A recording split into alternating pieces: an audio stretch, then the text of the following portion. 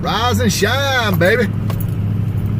Fishermen. Rise and shine, fishermen. Fishermen from all races and creeds and cultures and backgrounds that are from surrounding counties and cities all over the United States. I'm going to talk a little bit about our last fishing trip.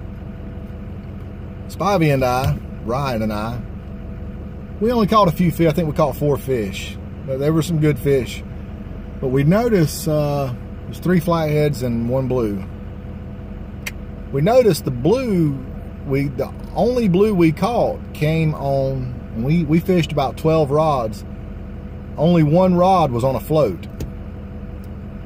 Well, the only blue that we caught came on that float rig. And Ryan made an interesting point. He said, you know, this time of the year they're feeding on mussels. What do mussels do when they die off? They float. So a lot of the blues might be suspended. So trying float rigs might be a good idea. Another good idea is to just free line your baits. This time of year, a lot of people, they have success with grocery store baits.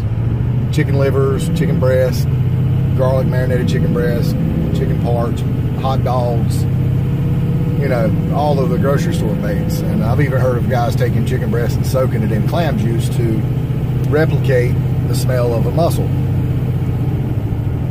But you can see in our last couple of videos, when we catch a blue, we can shake its belly and you can actually hear those mussels in there rattling. So full of mussels, ain't it?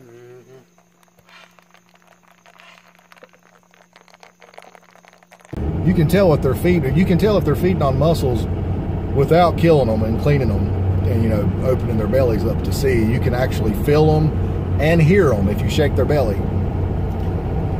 But that's all I really wanted to get out there is this time of year, if you're struggling catching the blues, try some float rigs. Even try free lining. You know, take your sinkers off your Carolina rigs, your Santee rigs. Take your sinkers off. Take the weight off of it. You know, you can still cast it. Just use good sized pieces of cut bait, and you can still get that bait out there.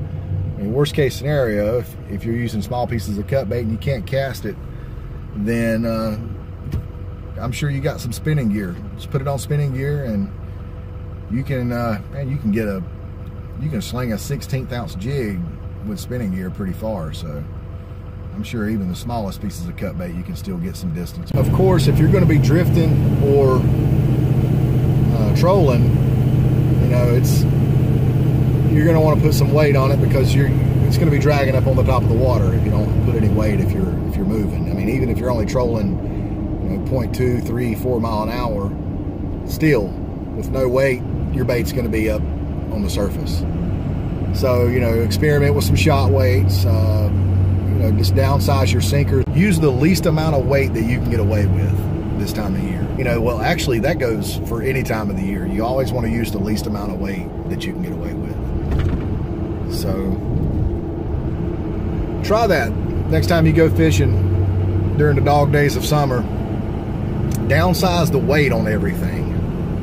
If you're using 2 ounce sinkers while anchored, then try switching to ½ ounce.